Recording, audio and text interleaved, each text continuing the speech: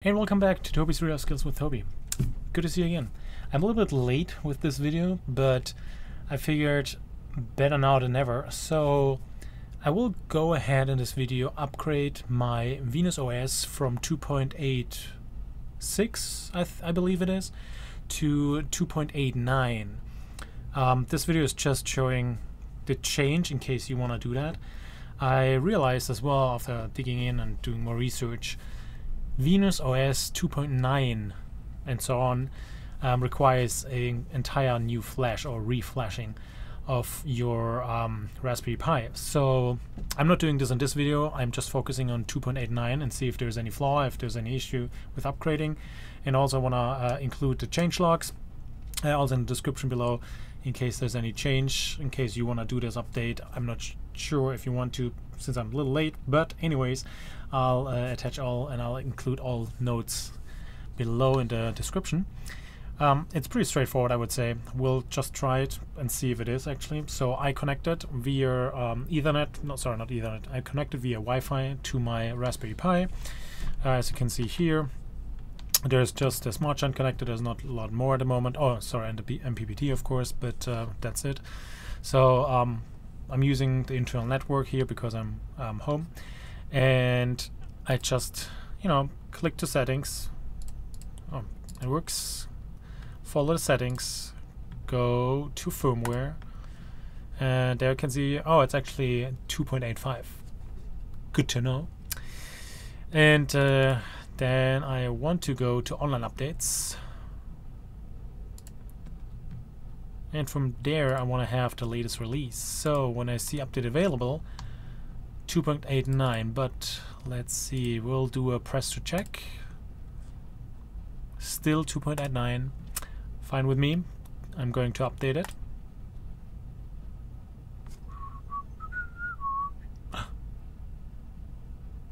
I would assume between 1.5 minutes to a little bit more.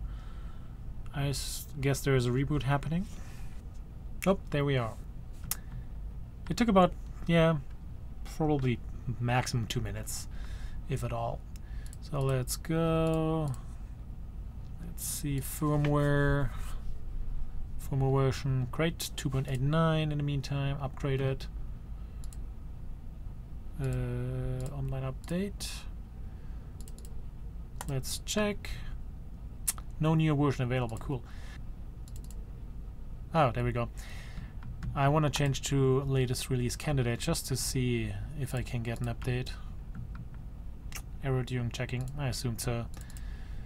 That's fine. Check one more time. No new version available. 2.89. Last version for this entire build. That's good to know.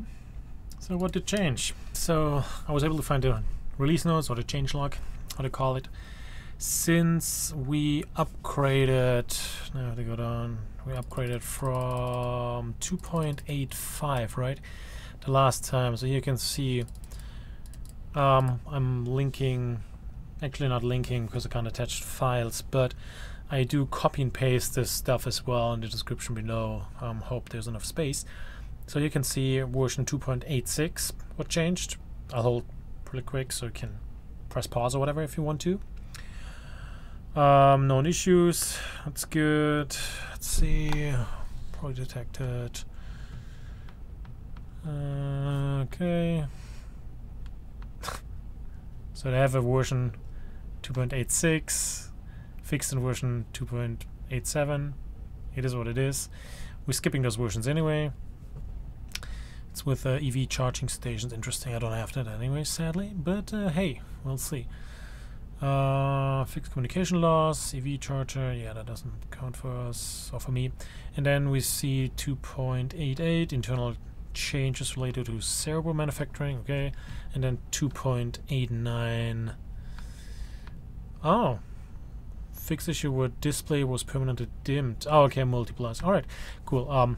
Really, there's not a lot of changes, to be honest.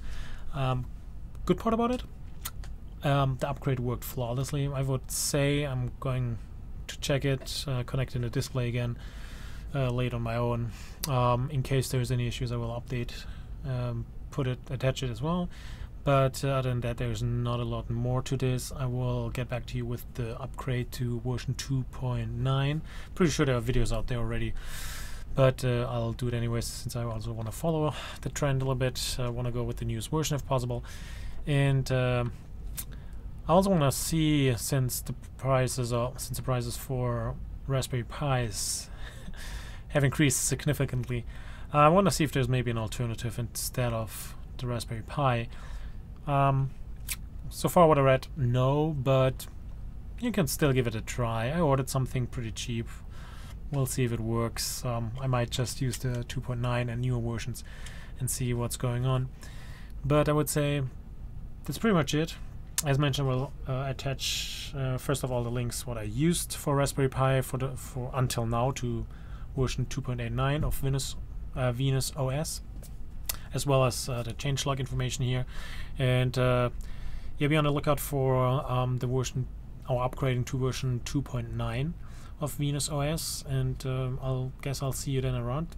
Thanks for watching. If you have any questions, of course, please feel free to ask them or put them in the comment section. I'm happy if you want to subscribe to see more stuff like that.